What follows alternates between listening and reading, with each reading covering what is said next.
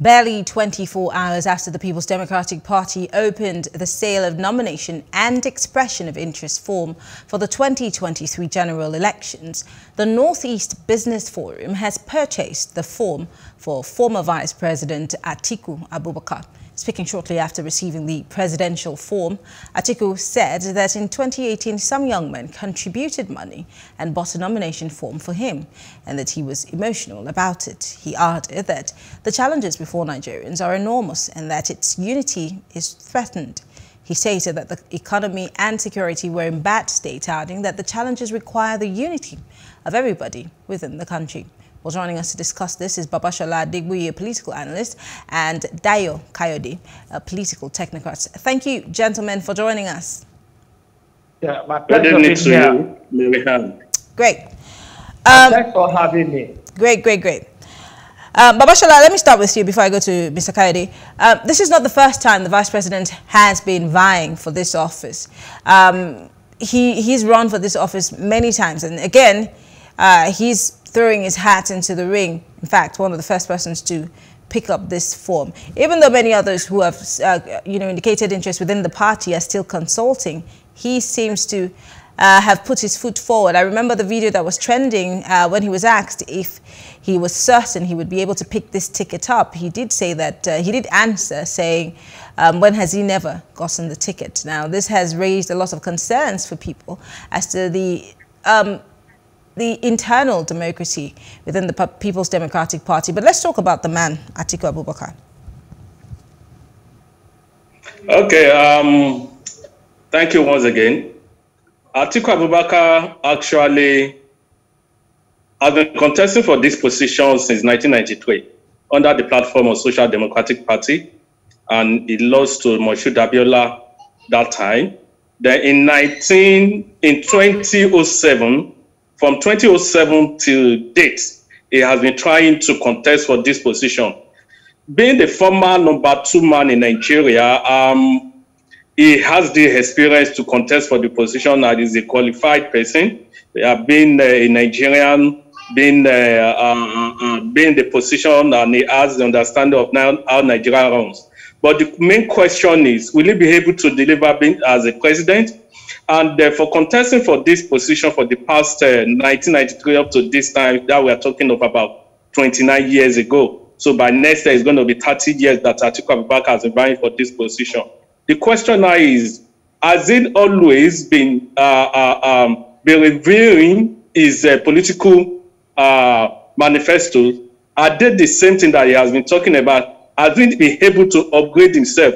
And another question that we have is, looking at his age, by this time next year, by the time we'll be contesting the election next year, Atiku Abubakar will be about 76 years of age, if I'm not wrong. Yeah, which is about 76 years of age. So at 76, with looking at the antecedent of the present president who came in at 75 or 76 too, looking at the age and what is happening under him, we remember how this man spent more than 1 year outside Nigeria for medical attention. Because at that age, there are a lot of things that happens to people who are over 70 years, medical attention. So will the man be able to deliver at 76? Is a question that I cannot answer. It depends on that depends on all Nigerians to determine if he's able to be able to deliver at 76. Don't forget, he's going to spend 4 years. That means at the age of 80, the man will still be president.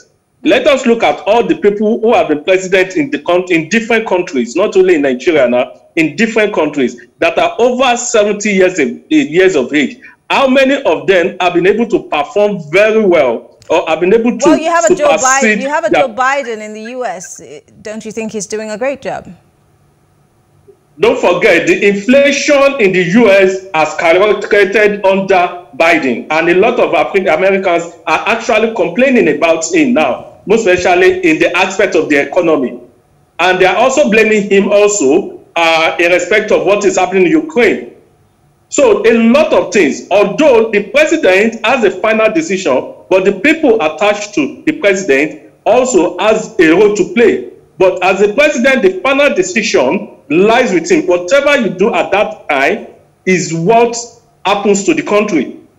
So whether Biden is 80 years of age or 90 years, the question is, has it been able to supersede the last president of the United States? But what we're talking about, Atiku, let me go to Dayo Kayode. Mr. Kayode, I heard you trying to interject, but then my question is, the former vice president recently has been making a lot of statements. He did say that if the PDP does not pick up does not win the elections come 2023, he and those who are elder statesmen in the party will retire, and that means the PDP might fail and wrap up in 2023. He also did say that he talked about his age, that he will retire in no time, from politics come 2023 if again he's unable to pick that ticket. So he's making a lot of statements about his age, which a lot of people look at. But should we be considering his age?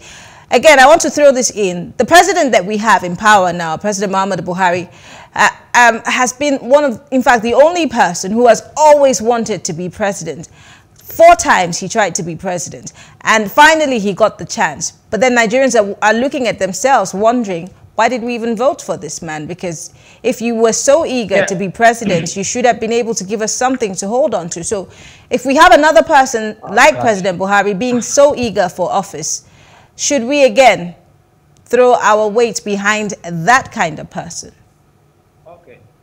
Thank you for the array of questions you have asked me, and I'll be picking them one after the other.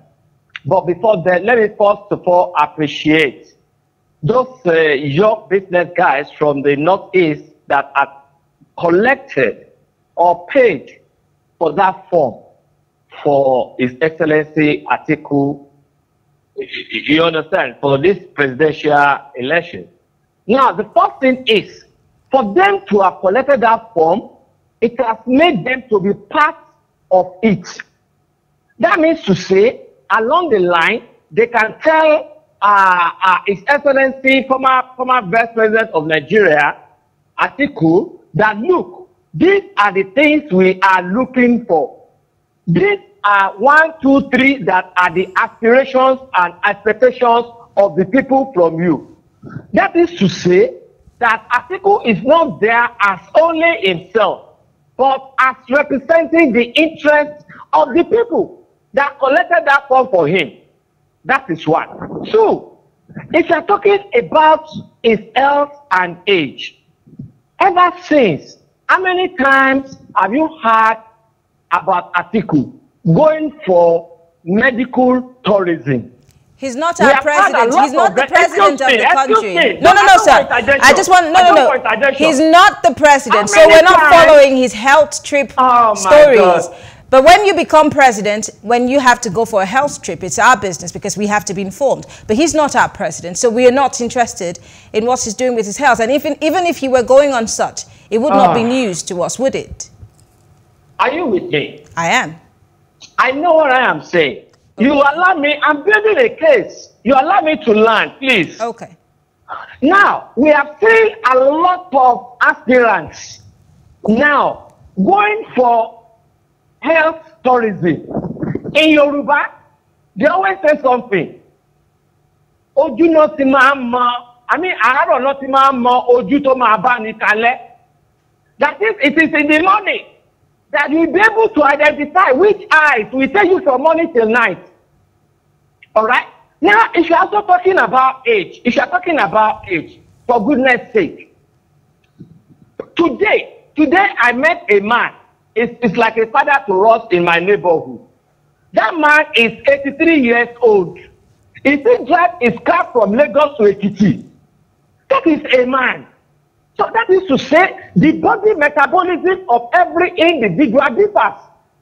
Go and bring another age mate of Atiku side by side. He might not be able to be as agile as he is. Okay. I have seen younger guys that cannot go on 100-meter dash as far as I will go. Who I am even older than with about 15 years. That is also aside. This time around, we are talking about, let us put people that are really prepared in political offices. Not all those that are going there to represent some people's interest. That, okay, I want you to go and contest for this position. But there is somebody who has been contesting for this position because he knows that he has the temerity for that office. I'm not trying to make a sway for him. It sounds like you're campaigning for him already. Who have been watching all these people on the sideline. So far so good. I strongly believe that Atiku, if he should get there, and then with people like us try to put him on his toes according to the needs, aspirations of the people. Okay. I think Nigeria will move forward. Okay. One, he got that experience as a vice president. Ever since he has been upgrading himself as regards developmental projects, development activities in the whole world vis-a-vis Nigeria. So what are you talking about? So I want to ask a question quickly so that I can go back to Babasola. You said that people like you would put him on his toes. Where are people like you now when we have a president that everybody seems to be complaining about? Why are you why are people like you not putting President Buhari, the one who's still in power, on his toes? Yeah. I will answer that now. Now, I'm sure you will have been following me for the past years, and some other people like budget and all that. There is no doubt about it that when this president was coming in, virtually everybody wanted a change, but never defined that change. And it is now difficult for people to now be telling him this. But with Atiku Abubakar coming in, we have defined the needs and aspirations of the people. Okay. The aggregate of our needs, we have defined it. And let's say, I'm sure the people that bought form for him will have made him to understand. Okay. And now he had also known that there is nothing he can do outside the people. All right. The moment he knows that, and we also know our onions, that our president is not a president of his own, but a president for the people. Okay. Then we will always be monitoring him and then be telling him from time to time the needs and aspirations of the people. All right, because of time, let me go back to Babasola. Babasola, let's look at, again, I'm looking at what the PDP chieftain is capable of bringing to the table. Now, just as I said, a lot of people expected Mr. President to damn the consequences, for the want of a better way to describe it, and steer the ship of Nigeria to the promised land. Now, this has not necessarily been the case. Who's to say that Vice President Atiku Abubakar, who's not been able to win for how many years, will be able to pull the kind of weight that he was even able to pull in 2019? We saw how close the call was. But then the Nigeria of 2019 is not the Nigeria of 2022. Neither would it be the Nigeria of 2023. How certain is the PDP that this aspirant, of course, we're not talking about him as if he's been given the flag already, but what can he really bring to the table that would make Nigerians look in his direction?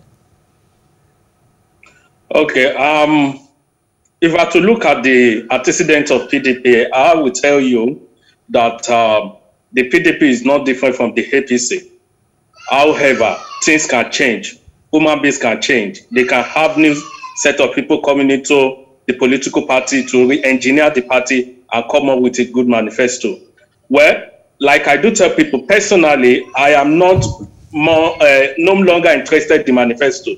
I am not interested in what you have been able to do before and what people have been able, what people say about you. Now, in 2023, if PDP is actually interested in taking over that position through any of his candidates, it means that they need to rejig the political party structure.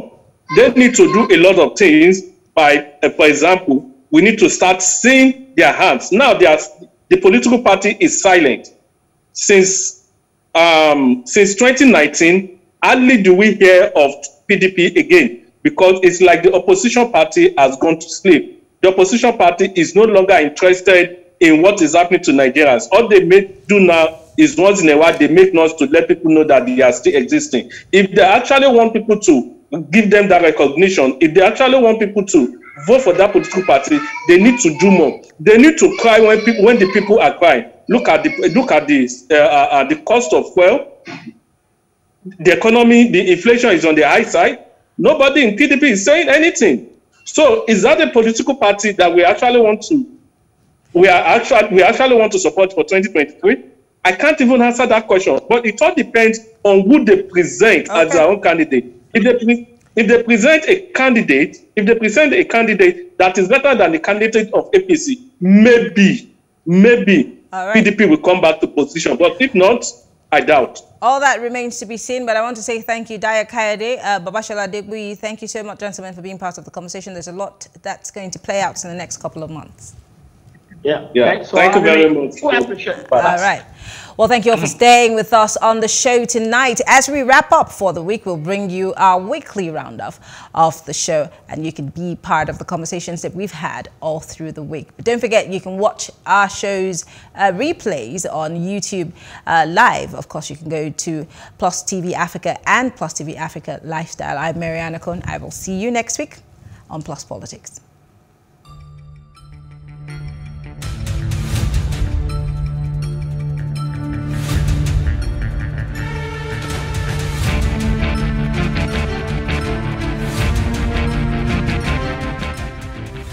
I don't think that we really have any crisis within the party. What we have within the party is the ambition of some few individuals that have decided to take the governor hostage. Because what is about the crisis now has to do with 2023 and 2024. And you all know that the governor is not planning to run for a third tenure, and the governor is not planning to run for any election now. But those people who have the ambition to run for 2023 and 2024 have decided to take the governor hostage and pressurizing him to dissolve to reconcile or harmonize the structures of the party. That what we are having is that these people having choice for 2023 and 2024 are trying to pressurize the governor to what they call harmonization or integration. In respect of the APC proposed March 26 National Convention, there was already a notification letter in that regard written to INEC by Buni-led caretaker committee of the party, which of course meets the 21 days notice as required by the law. So if they are working with that direction, then the party can still, with position of the law, go ahead with the National Convention in this month of March. But however, of recent we heard about the plans of some leaders in the said party to replace the governor of Yobe State, Buni, with that of the Niger State counterpart, Abubakar Sani Bello, as the party's caretaker chairman. This is according to asseverations of Governor Rufai on Channels Television. Remember, I said the ball is in their court. Any attempt to go by this direction, no matter how smart the party leadership is, we hold the chance of APC to conduct this party national congress as planned in this month of March. We don't understand why Philip Shaibu and Obaseki will want us to change the goalposts at the middle of a match. Before they came to People's Democratic Party to seek for help, we have already conducted congresses at the ward level, at the local government level, and at the state level. Officers have won election and have been merged. In fact, we had aspirants who were preparing for Congress to be candidates of our party few weeks to our election before we had to speak to our people. Even some of them threatened to go to court. You follow the incident. In fact, when Fayose made that prediction, today Fayose has been vindicated. And that's why Governor Zowike had to apologize to Shomole. Because Shomole told him, look, this man you are doing everything to help. You don't know him. After helping him, you will understand who it really is. Today, Shomole has been vindicated. Well, let me just say that to a very large extent, Soludo has a personality that is different and an experience that is different from the experience of so many governors in the country because of his unique background as former governor of the Central Bank of Nigeria. And so he's an economist, he's a first-class, graduate from the University of Nigeria, Nsukka in economics. He is somebody that has also bagged a lot of international awards from international institutions because of what, of his achievements as governor of CBN. And so there's a lot at stake in the Soludo, Soludo as a governor of Anambra State. And what is critical is that a lot more people, if Soludo fails, then it will be difficult for Nigerians to begin to make a case for people with the kind of pedigree that Soludo has.